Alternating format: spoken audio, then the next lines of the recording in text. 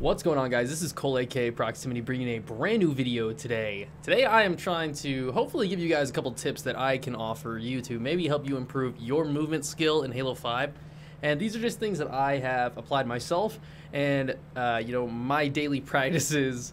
Clay's gonna get why I'm laughing at that. My daily practices on how I was able to improve my movement. You can actually see what I'm doing right here, right now on screen. This is something I do very often, and it's just going into a custom game by myself and running around and practicing my movement, just going through kind of freestyle. I don't have a specific route I'm taking. I'm just kind of doing whatever I feel is right and kind of just challenging myself to just make some complicated movements.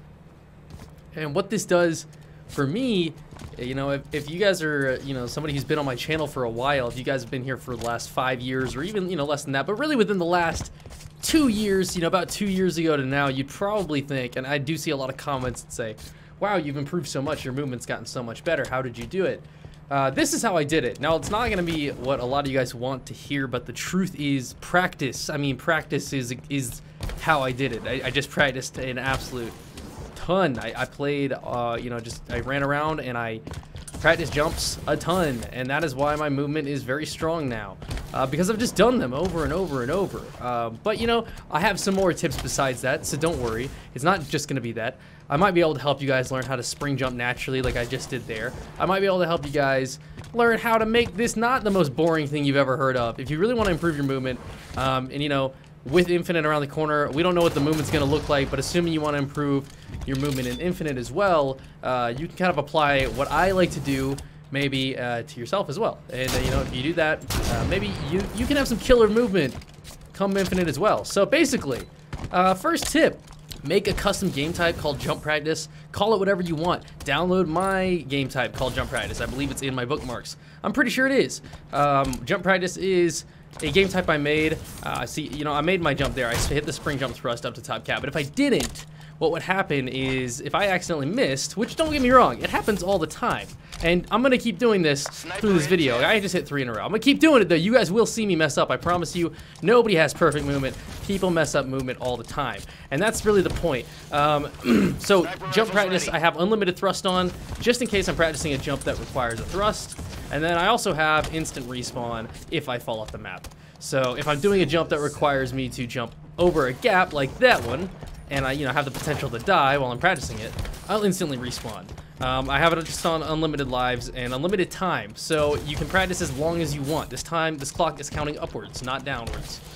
So I warm up sometimes for an hour plus doing this. This is just something I vibe doing. I like to put on my favorite album. I like to put on something, just music you want to listen to, bump some tunes that you really enjoy. You can practice all sorts of things. If you guys saw that really sleek camo grab I used as the intro in one of my videos recently, I practiced that. I practiced that right there, So the reason why I can do that right here just first try is because I practice it so much, and that's because I just run around on the rig and I practice my movement. There's some freaky jumps you can do. Let's see, I can spring off this. If I spring jump thrust, I didn't spring jump thrust the right direction, but I can spring jump thrust stabilize and get this clamber right off that. So, put on some tunes, practice your spring jumps, practice whatever you want, practice your stabilized jumps, practice your any jump you can think of. Just do it over and over. I promise you it gets easier. The repetitions will get there. You just have to keep on practicing. I mean, you can't expect yourself to just get it for free. You have to, you have to be willing to put in the time. And that's what I mean. Just put on some good music you like. Call one of your friends. Chill with your friends in Discord. Call your girlfriend. Call your boyfriend. Do whatever you want. Chill. Chat with people. That's what I used to do. I just chill with people and chat. Put on some music. Kind of vibe. Run around. Practice my jumps. And after a while, these jumps become really second nature and very easy for you to do.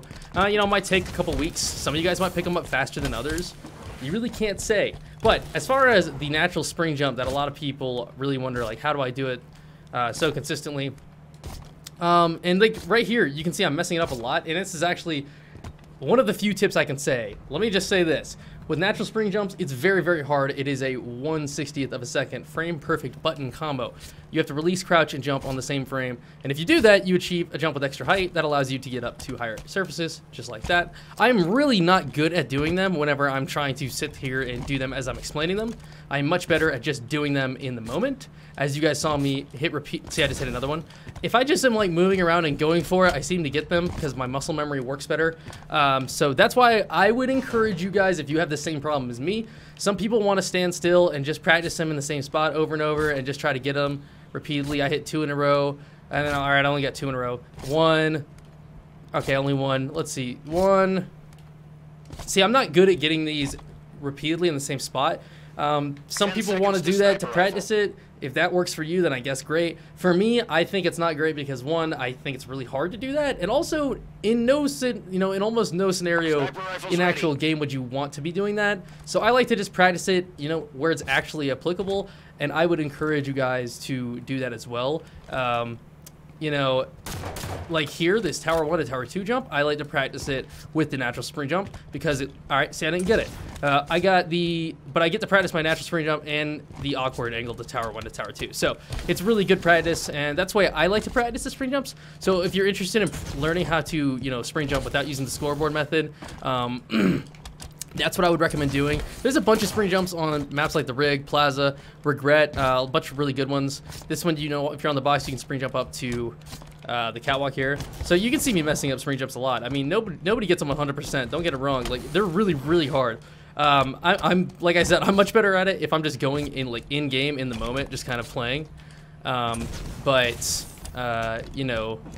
I sit there and think about it, I just mess myself up. So part of my practice that I like to do is just try to run around the map seamlessly and not even worry about, try not to think, oh, I want to hit a spring jump because that would be cool. I'm just moving around and I kind of freestyle think oh, I'm going to go up to tower 2 and I need a spring. See right there, if I'm just flowing, I just get it. For me, that's how it works anyways. If I'm just in the middle of the flow, you guys saw me earlier in this same video when I was talking to you guys. You saw me just fucking it up, hitting these repeated ones right up to this catwalk. When I have the flow going, I mean, I seem to get them. But when I like to sit there and think about it too much, it's really easy to mess up. But when I'm really in the flow of things, I'm probably 9 out of 10 with my spring jumps, and I still want to try to get better at them because I still mess them up, and I want to never mess them up. But just in case you guys don't know, you have to release, crouch, and jump on the same frame in order to do it. If you guys didn't know anything about spring jumps yet, sorry, you guys probably would have already heard about them. But you're going to jump, hold crouch, when you're going to release, crouch, and jump on the same frame, and if you do that just like that, you'll get a spring jump. And you'll get higher jumps that will allow you to reach higher surfaces. Here's one example where you can do it too, and it's a great little spring jump to get up to this convenient surface. Your feet can just also fall off of something. You could walk off this box, for example, and then spring jump. I didn't get it, but you can do that.